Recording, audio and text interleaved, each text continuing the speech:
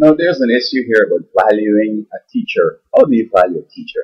I think the teachers are handicapped today so that they can't achieve their full potential. So they look marginal. In my day, they will they had authority in the classroom. The school was their domain. They spank you, and when you go home and complain to your parents, you get spanked again. I recall I got some real big lashes across my back, and my back was kind of swollen up. So I told my parents, I say, you need to go and talk to these people. They say, well, look, what's the problem? I didn't do my homework. Well, why you didn't do your homework? If you don't want them to beat you, do your homework. That was a kind of cop out. I said, man, go on, let's go and talk to this teacher. But then there were other students whose parents would come and talk to the teacher, and they would go on and don't hit my son again, or else I'm gonna come in, I'm gonna bust your face.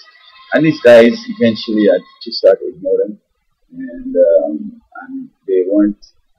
I'm not sure the whole dynamics, but they ended up just dropping to school without an education here being, they were in a poor school anyway.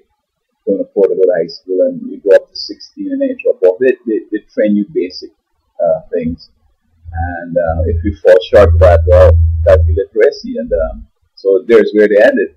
Now these teachers can't do that, and I taught in the United States, California, and Florida, and sometimes you don't have no authority. One day we were watching a video, and I'm up front, and somebody threw something and hit me in my head. Now I was warned in another school in Florida not to turn it back to the students because they will do your things. But I never thought that they were that great, or what to call it, Anyway, yeah. So, plus, I recall in Florida, in California, some students were telling me, we like you as a teacher. We wish you could be our teacher. And the reason was that I could, show them where the thing came from and what it really means and how to use it in life, etc., etc. And the other teachers can't do that. So I was telling them, I said, well, you might like me, but I'm different. And you don't want to be different like me. You don't want to spend 20 hours a week studying.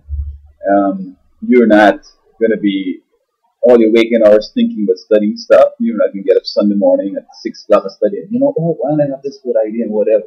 On holidays, you're going to want to be at 12 o'clock writing some ideas down and so on.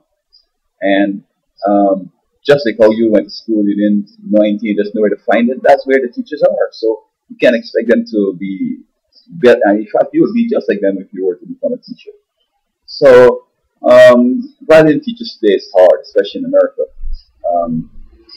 We need to find a way where we could have some discipline in schools, where teacher has authority and could back it up and get things done, and students are eager to learn and challenging the teachers, because a lot of times the teacher is just a facilitator. Teacher's not the role model in the sense of scholarship and limits.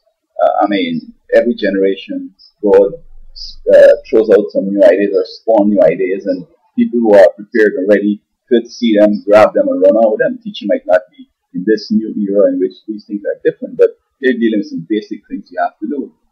And, you challenge yourself to the next level.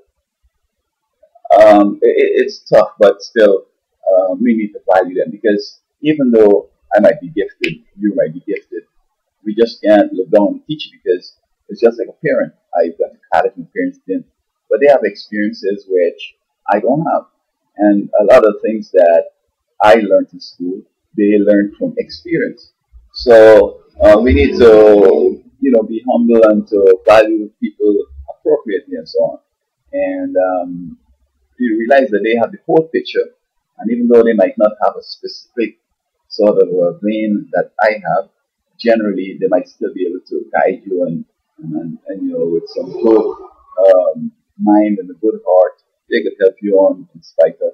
So, in spite of the situation that I just described, still we need to value them as people who have dedicated their lives to pass on some information and experiences, cultural transformation from one generation to the next. I know in Asia, especially like in Japan and so forth, the aged are valued, and I guess in the West we value the young. They're valued for the experiences they have, and they've lived a good life. especially if they aren't crazy and criminal. And so we have to get to the place where we value not only teachers but the adults in society. And children should know their place and be willing to learn. And even though you know the stuff, I mean, they're going to come to a place where you don't know. See, so just be patient and just value your teacher.